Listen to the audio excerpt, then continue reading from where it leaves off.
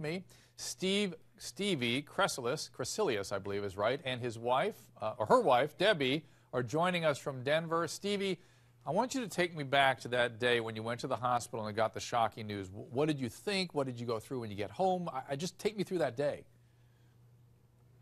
Well, I really had two feelings. One was it just totally validated how I'd always felt all my life. And I was also very frightened because I was afraid Debbie was in the emergency room there with me, and was so afraid that she'd heard that because it was a secret that I was going to take to my grave. So you already knew that you were intersex, as we call it, is that correct? I always knew that I felt female. I always related to female. But you were a cop. When I was you went to a very masculine child, profession. You were a cop at one point, right? Yes, but as a child, I knew that I was female, and I wore my mom's makeup. I don't have a memory of myself looking in the mirror without makeup on. And so it was really that struggle of trying to figure out how to present myself into the world. In the 60s, when there was no internet or no support system, I was totally alone with this. And so by my 12th year, I'm like trying to figure out how to kill myself because I just don't fit in. And by 13, after failing at that, I never even tried. I just couldn't do it. And by 13, my only escape, my only way of coping was to create this male persona that people knew as Steve.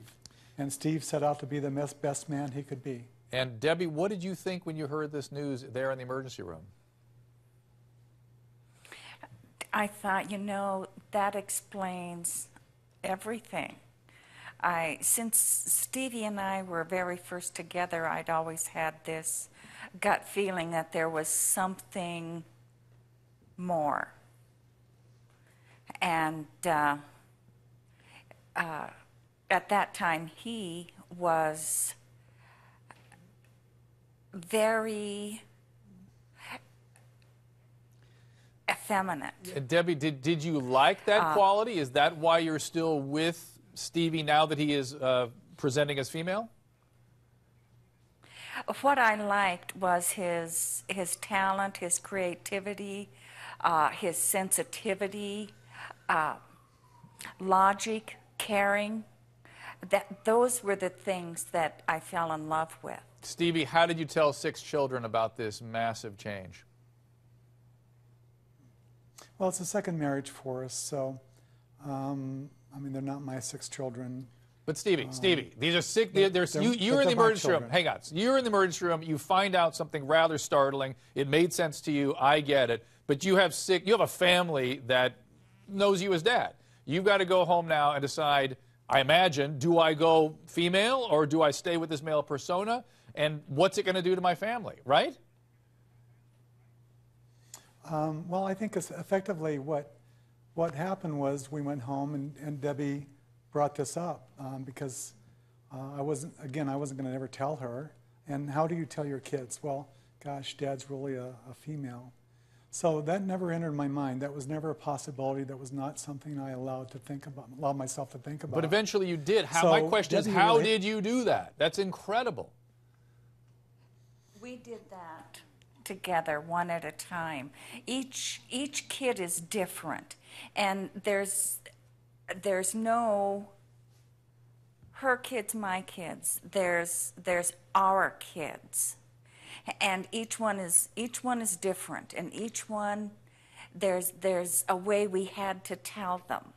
But Debbie, we're talking about this like we're talking about a time. I get that, and we're talking about this as though we're talking about a NASA experiment or something. These are people's lives, everybody in this family, deeply shifting because of this.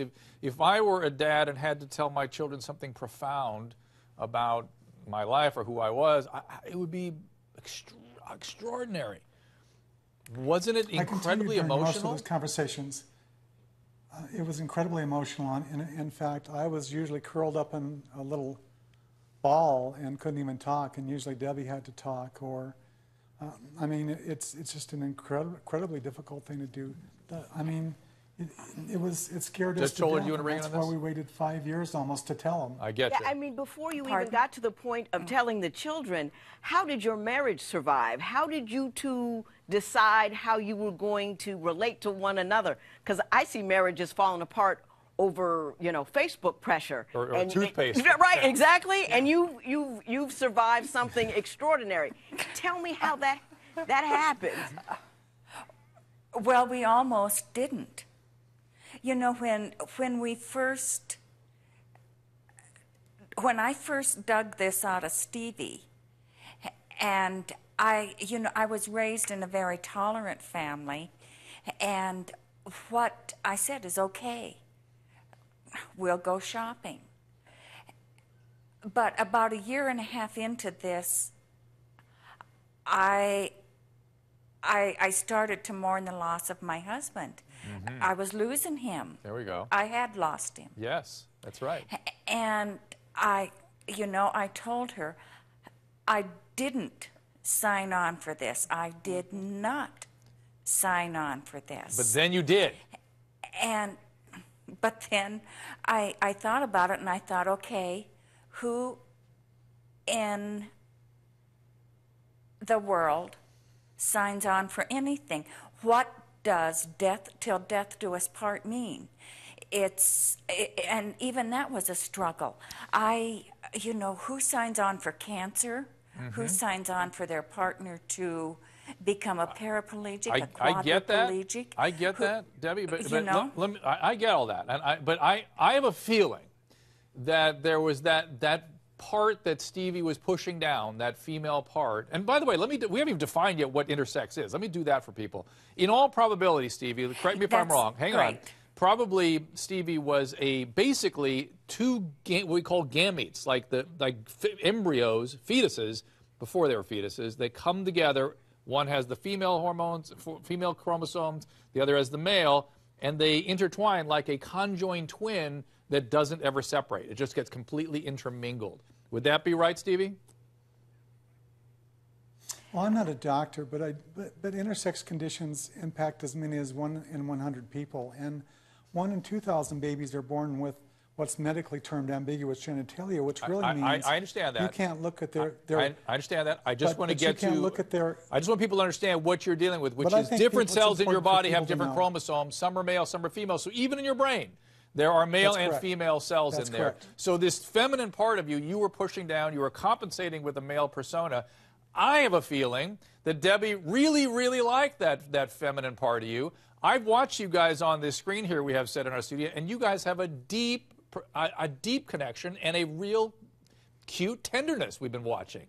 So there's something there, Debbie, that you probably already liked and like a lot now. Am I wrong? Well, I do. She is still the same person I married. Right. That's right. Just different. Okay. All right. So as far as liking that feminine side, Debbie's heterosexual. Yeah. I know. We'll get into that. I want to get into that.